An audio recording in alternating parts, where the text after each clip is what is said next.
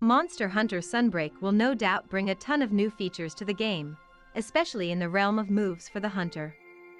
Like I talked about in my previous video, the switch skills in Monster Hunter Rise are a great way to really explore the weapons in ways that haven't been done before, and there's no surprise that Sunbreak will continue to expand on this system. The only thing we don't know is how many new switch skills each weapon will get, since every weapon could get one new skill for all we know. For the sake of this video and speculation, I'm just going to work with the assumption that each weapon will get the same amount of switch skills as they did in base Rise, 2 moveset switch skills and 1 Silkbind switch skill, just so I can cover all of my bases. Realistically, I think in Sunbreak we will probably only get 1 new moveset skill and 1 new Silkbind. Speaking of this video, today, I am starting a series going through all 14 weapons in Monster Hunter, and speculating about the new switch skills we could get in Sunbreak. If I make one video talking about each weapon individually, it will take me well into Sunbreak's marketing campaign, which is when we will probably already know or have an idea about the switch skills in the game. So to make sure I'm able to talk about all of the weapons before this speculation becomes obsolete, I'm going to cover 2 or 3 weapons each week, which will take us probably into the start of Sunbreak's marketing campaign. Without any more delay, let's get started with talking about the Greatsword and the Longsword.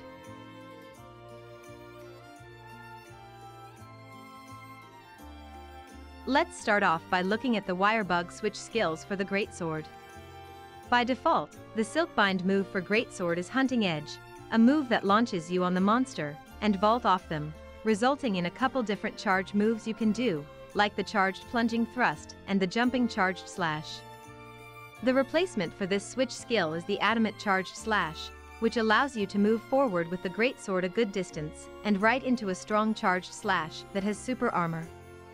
The last switch skill Greatsword has is the Power Sheath, a move that allows the user to quickly move in a direction and sheath their Greatsword, buffing them when they sheath it.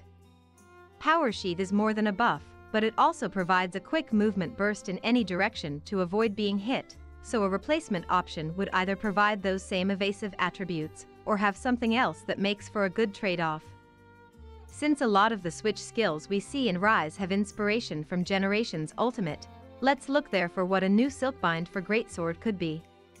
When looking for an evasive move, it's best to look at Adept style, since that hunting style revolved around evading and counter-attacks. After performing an Adept evade while playing Greatsword, the user had the ability to run in any direction they chose. If the user wanted to, they could hold the X button to charge their Greatsword while running and perform a very strong ground slash that could then be comboed into a strong charged slash. In Sunbreak, this Silkbind could function very similar to Dual Blade's Shrouded Vault, where the Greatsword player can perform a short distance evasive move to get away and heal, but if they get hit they can parry and perform the running charge to get right back into the hunt. Another move from Generations Ultimate that can work well as a Silkbind move is Moonbreaker, a move where the player uses the weight of the Greatsword to launch themselves in the air to perform a deadly spin in the air. This move is relatively straightforward, and could consist of the Greatsword player throwing a line into the air, and allowing the player to charge it like with the hammer Silkbinds, and then perform the spin as the hunter launches themselves at the monster. The next area of switch skills to discuss are the moveset switch skills. Currently, the switch skills Greatsword have changed the tackle into guard tackle, and true charge slash into rage slash, so looking at these skills it's unlikely that Sunbreak will change those moves more than they have. Looking at Generations Ultimate, there are still a few moves that could become switch skills. Aerial Greatsword was a playstyle that not many people played with, but it was a very fun way to play the weapon. In Rise, we kind of already have aerial style with Hunting Edge, however that move isn't really a good Silkbind because of how expensive it is, and that Adamant Charge Slash is the better option. Not to mention you can have a similar effect as Hunting Edge by sheathing your weapon and performing a normal aerial charge. Generations Ultimate Aerial style had a move where inputting forward and X with the weapon sheathed would allow you to perform a leaping slash, however there was really no point behind this move besides it was a good draw attack for the style. The reason I bring this move up is because it has the potential to function very similarly to Sword and Shield's Sliding Slash, where it allows the player to vault off of the monster and perform a variety of charged aerial moves. This move could replace the wide slash, allowing it to quickly be used after a charge to vault off of a monster. The next move from Generations Ultimate I can see becoming a switch skill is the ground slash, a hunter art that functions a lot like the adept evade I mentioned earlier, but it doesn't charge, and you perform it while stationary. This is more of a simple substitution, so it can replace the rising slash, since both of them are relatively similar moves. This addition would also promote an uncharged playstyle, but I have the feeling that this switch skill would be one of the less used ones.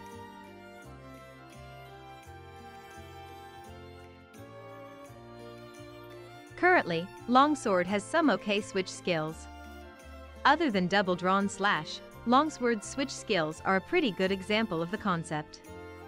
Looking at the Silkbind moves, Longsword has the Soaring Kick, which is a popular choice because it allows you to perform the Spirit Helmbreaker, and the Sakura Slash, a lunging attack that fills your gauge 1 level and is able to do a lot of elemental damage. The last Silkbind Longsword has his Serene Pose, a counter that allows you to spend a spirit level and quickly replenish it. I can't really think of what a new Silkbind for Longsword could be, since it really covers its basis well already.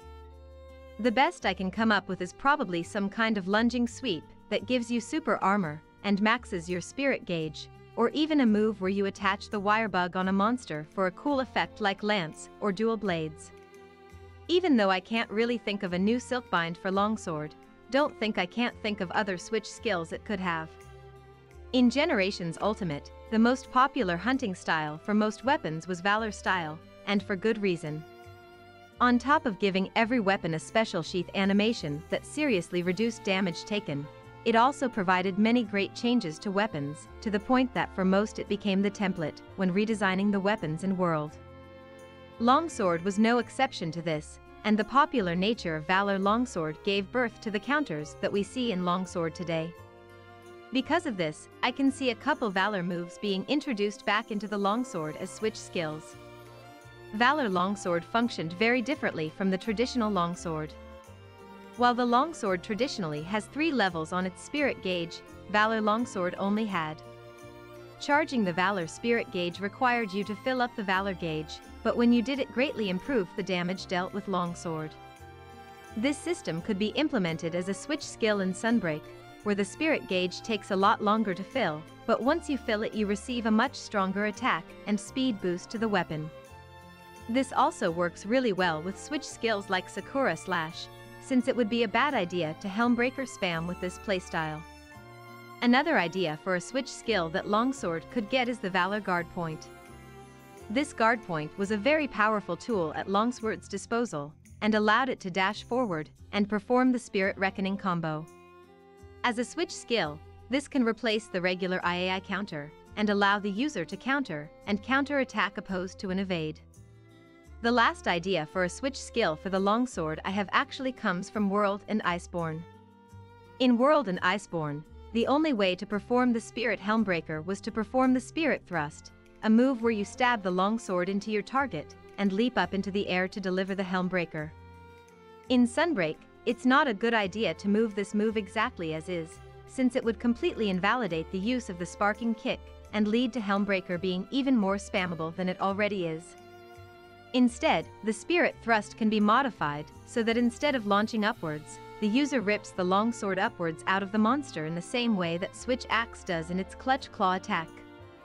As a switch skill, this move could replace the Fade Slash, since you lose the quick evasion that Fade Slash provides in exchange for a more aggressive attack that can greatly build the spirit gauge.